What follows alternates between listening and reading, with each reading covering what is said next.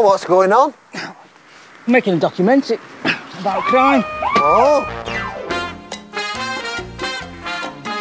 So, tell me, what's it like being a hostage? Well, it's not as bad as you'd think. You kind of get used to it. You want sex? You're looking at it. What, on your own?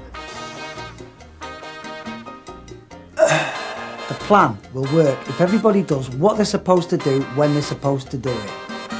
What's my code name? Fiora. Him? Goring. Goering. Goring. See, they're refurbishing the whole of the research centre, so they're going to have to move the mice.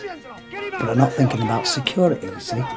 Typical weak management, it's all a shambles. We've kidnapped the mice from the Genesis project. We want £2 million to return them. Otherwise... Yeah, all right, you don't know how people are going to react under pressure, so you've got to build in the human element. And that's where you lot come in. Because if they do fail me, we sell the film. Nice little nest egg for when we get out. We're all gonna die. We don't need that sort of talk. It's just scaring everyone. I'll say what the hell I like. Who made you God? What did he say, eh? I'm fucking have you! Come on, then! There's a little bit of tension at the moment. Take him Just something. me natural. Get him inside and saw him out. You've got to be who you are, haven't you? Eh? He thinks you're somebody called Jake.